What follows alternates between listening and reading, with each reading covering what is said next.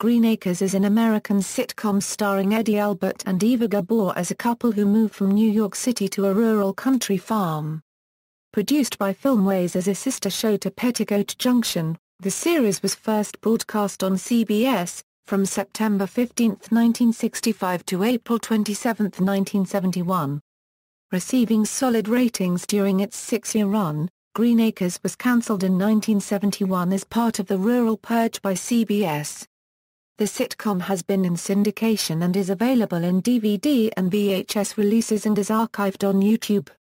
In 1997, the two-part episode A Star Named Arnold is Born was ranked number 59 on TV Guide's 100 Greatest Episodes of All Time.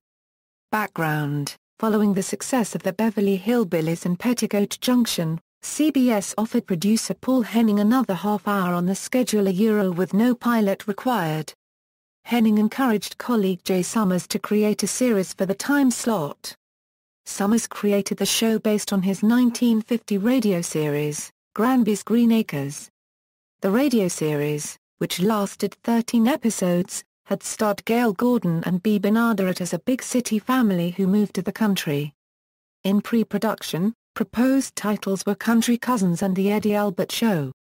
Premise: Green Acres is about Oliver Wendell Douglas, an erudite New York City attorney, acting on his dream to be a farmer, and Lisa Douglas, his glamorous Hungarian wife, dragged unwillingly from an upscale New York condo and the city life she adores to a ramshackle farm. The theme tune, as with those of the show's rural cousins, explains the basic premise of the show. At the end of the opening sequence, Albert and Gabor strike a pose in parody of Grant Wood's painting American Gothic. The debut episode was a mockumentary about the decision to move to a rural area, anchored by former ABC newscaster John Charles Daly. A few weeks after the show's debut, Albert and Gabor returned the favor by appearing on What's My Line as that episode's mystery guests, and publicly thanked Daly for helping to launch their series. After the first episodes, the series developed an absurdist world. Though there were still many episodes that were standard 1960s sitcom fare, the show became notable for its surrealism and satire. The show appealed to children through its slapstick, silliness, and shtick, but adults were able to appreciate it on a different level. Supporting characters: the show is set in the same universe as Henning's other rural television comedy, Petticoat Junction, featuring such picturesque towns as Otterville, Pixley, Crable Corners, and Stankwell Falls. As such, at times it shares some of the popular characters from Petticoat Junction, including Joe Carson, Fred and Doris Ziffel, Newt Kiley, and Floyd Smoot. Much of the humor derives from the quixotic, yet short-fused Oliver, who strives to make sense of his audible surroundings. There seems to be a dual perspective of reality, Oliver versus everyone else. The latter encompasses the Hootervillians, Oliver's high-maintenance wife Lisa, and his affluent mother, who lampoons him for his agricultural pipe dreams. Such dual realism is at its best when everyone but Oliver can see the TV screen credits, when he corrects Lisa's mangled mispronunciations only to find that he is the only one in town with the correct usage, when all but Oliver can translate Arnold the pig's grunts and snorts into English, etc. Among Oliver's ongoing irritants are his makeshift, low-output electric power system, his outdoor telephone which was installed atop a pole, and the Monroe brothers' countless botched remodeling projects which are rarely completed. Conversely, Oliver himself is subject to ribbing by the townfolk when he performs farming chores dressed in a three-piece suit, and when he launches into wide-eyed monologues about the American farmer replete with a fife-playing Yankee Doodle in the background.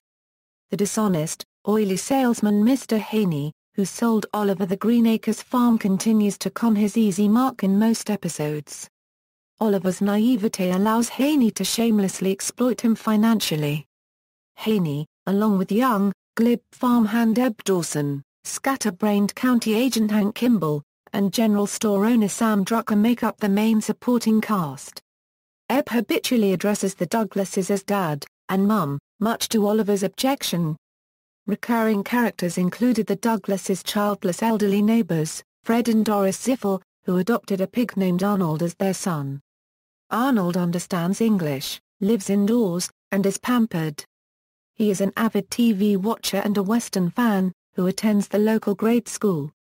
Only Oliver seems cognizant that Arnold is just livestock, although he frequently slips and begins treating him as a boy.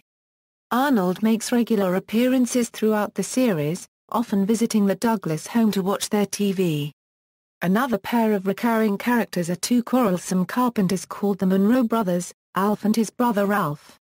In the episode that introduced them, Alf confessed that Ralph was actually his sister, and explained they would not get jobs if people knew that she was a woman.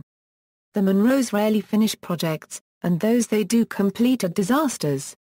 In one episode, after accidentally sawing Sam Drucker's telephone line at the general store, they splice it back together, although backwards, causing Drucker to listen at the mouthpiece and talk into the receiver.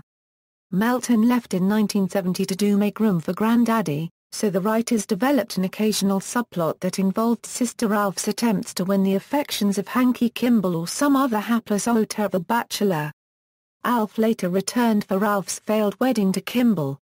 It was never revealed if Ralph and Kimball married again, although strictly speaking two persons making public wedding vows would have constituted a common law marriage. Sam Drucker was a regular on both Petticoat Junction and Green Acres. The first bar of the Petticoat Junction theme song is usually played during the establishing shot of his store, which also appears on Petticoat Junction, indicating the Petticoat Junction's Shady Rest Hotel is very close to Otterville.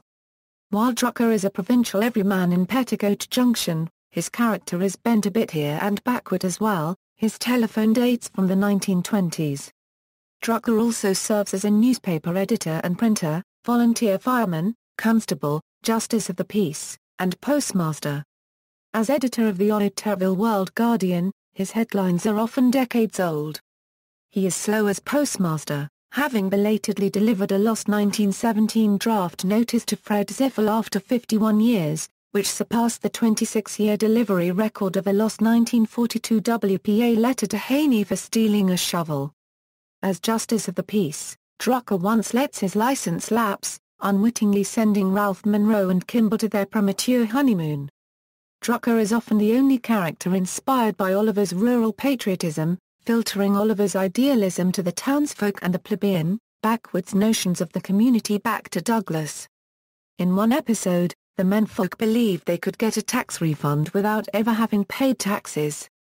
To Oliver's surprise, they did, but when the Internal Revenue Service threatened to send everyone to jail, the IRS settled for becoming business partners with the farmers in one of Mr. Haney's many outlandish schemes to recoup their money.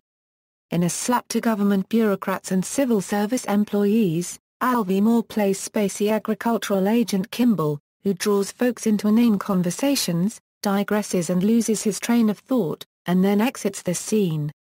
The series was reportedly one of the first to use cue cards extensively during filming, and Moore later recounted that he found this invaluable when performing Kimball's rambling, rapid-fire dialogue. Lisa's skewed worldview and domestic ignorance provides fertile ground for recurring gags. Much of her early life was lived in Hungary, where she grew up as a diva of her time, which explains her lack of education and her ignorance of normal household chores and everyday living. She and Oliver are both veterans of WWII. Her waterless coffee oozes from the pot in a thick, tar-like sludge. Her hotcakes are inedible, so tough that Oliver makes head gaskets for his truck and tractor using the recipe.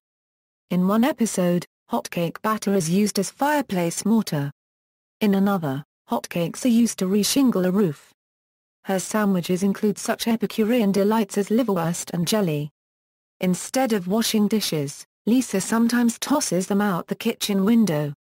In one episode, Oliver finds Lisa mending holes in his socks with a stapler. As he begins to comment on it, a visiting Fred Ziffel says, "I see you're mending socks. Darn if you don't do it better than Doris does." In the episode Alf and Ralph break up, Lisa admits that she has no cooking abilities and says her only talent is her Gabor imitation. Though Oliver and Lisa are both depicted as fish out of water, the concept provides an ironic twist. While Oliver instigated the move from Manhattan to Otterville over Lisa's objections, it is Lisa who more naturally fits into the illogic of their neighbors while quickly assimilating to their quirky, offbeat surroundings. Oliver, while eager to fit in, is often at a loss to grasp the surreal Hootervillians. Many of the shady rest hotel folks from Petticoat Junction appear, including 3 of the 4 Bradleys, and Joe Carson. Uncle Joe is sometimes playing checkers, loafing, or mooching fruit at the general store with Newt Kiley or Floyd Smoot. Betty Jo Bradley appears in one episode as Eb Dawson's date. Bobby Joe appears in the same episode. Kate Bradley appeared in a few of the early episodes trying to help Lisa adapt to country living, most notably giving her the recipe for her infamous hotcakes. Western film actor Smiley Burnette guested several times as railway engineer Charlie Pratt during the 1965 and 1966 seasons, but Burnette's ill health ended the role. Burnette and Pat Buttram were both comic sidekicks of singing cowboy Gene Autry in his 50s westerns. Ruth Davis was seen as train conductor Floyd. Rural Purge cancellation. During its 6th season during the 1970 Euro 71 television season, Green Acres placed 34th out of 96 shows. Despite the respectable ratings and winning its time slot, the series was cancelled in the spring of 1971 after 6 seasons and 170 episodes. At the time CBS was under pressure from sponsors to have more urban-themed shows on their schedules. To make room for the newer shows, nearly all of the rural-themed shows were cancelled. This part of television has become known as the Rural Purge. Pat Buttram stated of the Purge, CBS cancelled everything with a trio Euro including Lassie. Reunion film. In the 1990 reunion TV movie Return to Green Acres, a 20-something Arnold survived his parents, and subsequently bunks with his cousin, the Ziffels' comely niece. The film was made and set 2 decades after the series. The Monroe brothers still have not finished the Douglases' bedroom. In the movie, Oliver and Lisa have moved back to New York, but are miserable there. They are implored by the Hootervillians to return and save the town from a scheme to destroy it, cooked up between Mr. Haney and a wealthy, underhanded developer. With a nod to the times, Haney's latest product is a Russian miracle fertilizer called Gorby Grow.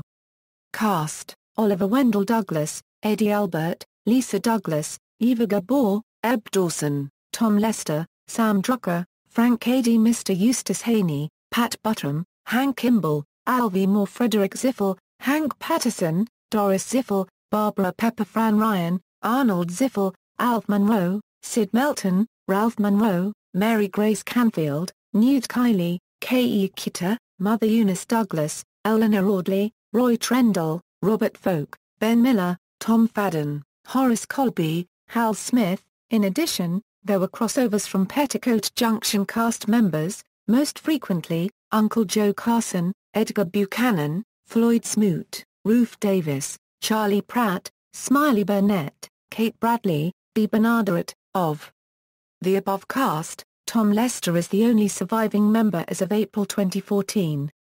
Guest stars. During its 6-season run, many familiar actors guest starred on the show, along with other lesser-known performers who later achieved stardom, among them, John Charles Daly, Elaine Joyce, Gary Dubin, Herbert Anderson, June Foray, Robert Cummings, Sam Edwards, Jerry Van Dyke, J. Pat O'Malley, Johnny Whitaker, Jesse White, Al Lewis, Gordon Jump, Bernie Kopell, Len Lesser, Bob Hastings, Don Kiefer, Don Porter, Alan Hale Jr., Melody Patterson, Rusty Hummer, Regis Toomey, Heather North, Alan Melvin, Parley Bear, Jack Bannon, Rick Lenz, Karen Valentine plus many others. Future Happy Days stars Al Molinaro and Pat Morita guest starred on separate episodes, while young comedian Rich Little made a cameo appearance as himself. Episodes. Revivals. The surviving members of the cast were reunited for a TV movie titled Return to Green Acres. It aired on CBS on May 18, 1990. Except for Eleanor Audley, who had retired from acting 20 years earlier. Eddie Albert and Eva Gabor recreated their Green Acres characters for the 1993 CBS special The Legend of the Beverly Hillbillies. On November 19, 2007, original series director Richard L. Bear announced that he is working on a revival of Green Acres.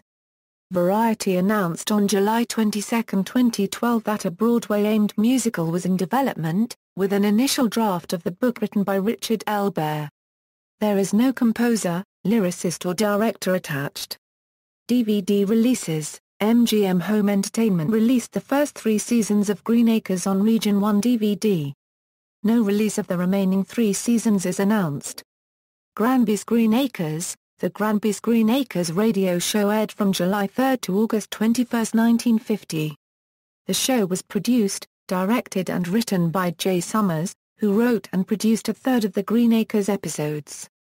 In both, a businessman knowing little about farming moves to an impoverished farm. The characters are more conventionally odd, the wife stereotypically talkative and dim. The Sam Drucker character is the absent-minded and befuddled feed store owner Mr. Kimball, while hired hand Ebb is elderly and stoic about incompetent management. Nielsen ratings, film and Broadway adaptation. Baer is working on a film version of the TV series, and he's teaming up with Philip Goldfine and his Hollywood Media Bridge to produce the film, and a Broadway version is also in development. See also, Guestwood, Ho. Slot Machine, a popular slot machine, based on the Green Acres television show, was introduced in 2006. The gambling game features 2 progressive jackpots that are won if enough haystacks are shown among the 25 individual reels. The bonus rounds include the Hotcake bonus, and Arnold's Wild bonus. References, general references, Cox, Stephen. The Otto Terville Handbook, A Viewer's Guide to Green Acres. St. Martin's Griffin.